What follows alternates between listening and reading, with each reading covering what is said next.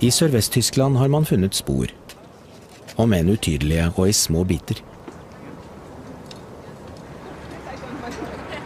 At the beginning, when I found the first piece that had these beveled edge and these notches on the edges, and it was also interesting how other people react when I was telling them it could be a part of a flute. Dersom Maria har rett, det en enestående oppdagelse.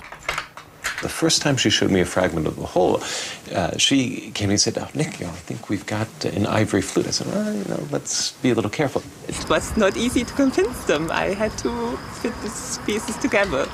She then proceeded to fit 31 fragments of ivory together, and it became completely unambiguous that there remains of holes, again, these beveled forms.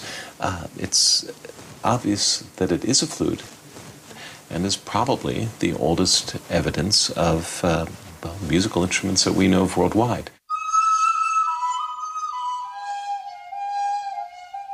Fløyten ca. 35 000 år gammel, og en kopi spiller slik.